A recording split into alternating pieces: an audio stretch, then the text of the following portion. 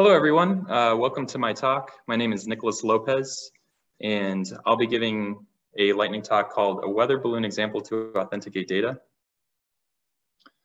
Me in a nutshell, I'm a software engineer.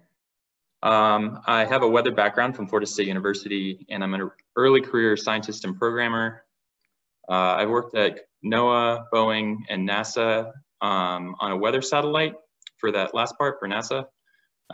You can see GO16 off on the right. I'm an interdisciplinary tinkerer and researcher. I'm the kind of guy that'll work on a high frequency trading bot and then quickly delve into a weather balloon project, which I'll be talking about today. So my small company is called the Telokanda Remote Sensing Group. We launch radiosondes, also known as weather balloons, to make 12-hour forecasts. We launch them once a week out of Uyo, Nigeria. These kinds of forecasts warn populations about severe weather and flash floods. We also use the data to make forecasts for drones that are highly dependent on rain and wind at the boundary layer.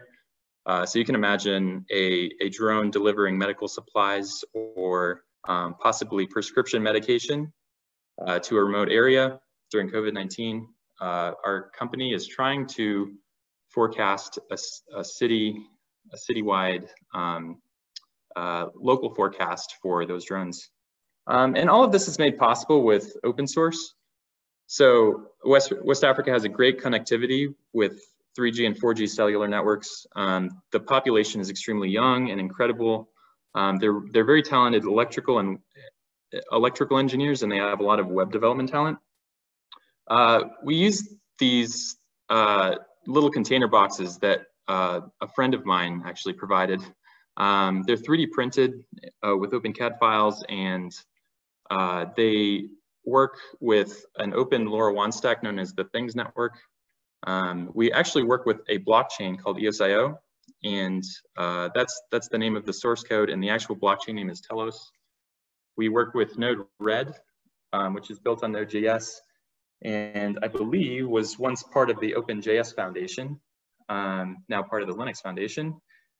And we use open IoT firmware and open hardware. So I've done very little work to get this accomplished, but we've been able to successfully have 4 flights out of Uyo and collect data up to 196 millibars, which if there's any atmospheric scientists in the room or any even pilots, that's about 39,000 feet. So it gets pretty high up there, and it reaches the top of the troposphere and into the stratosphere.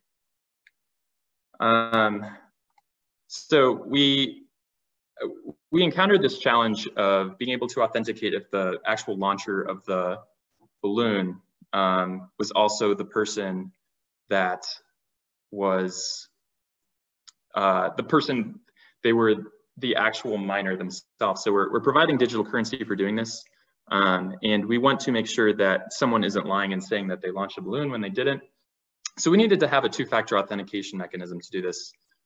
We had limited options, seeing as I'm in the United States and we're working in Nigeria. So, the first things that come to mind are SMS texts, but those are very expensive internationally, a lot of roaming calls. Email and Google Authenticator actually offer a terrible user experience.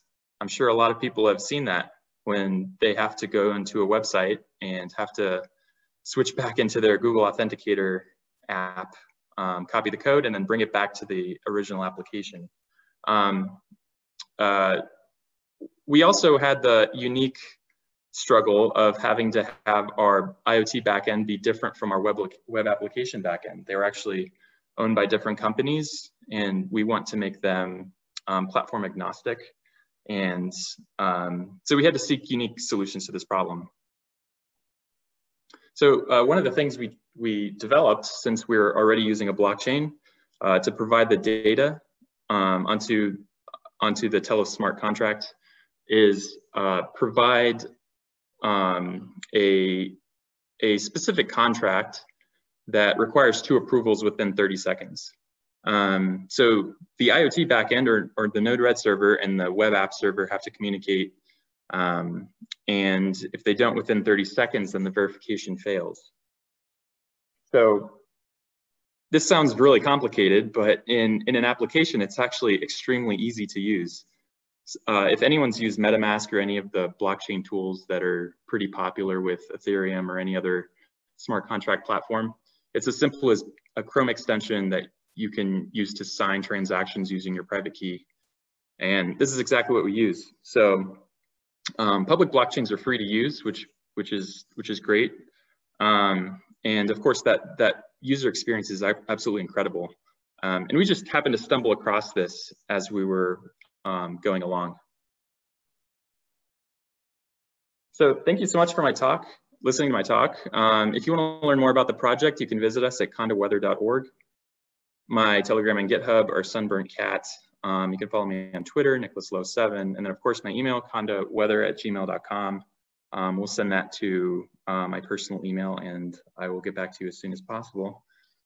Thank you so much for listening to my talk. Hopefully you got a sense of what we're working on, and you can see how open source is solving some pretty great things.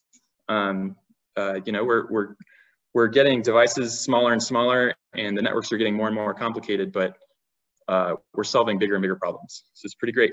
Thank you so much.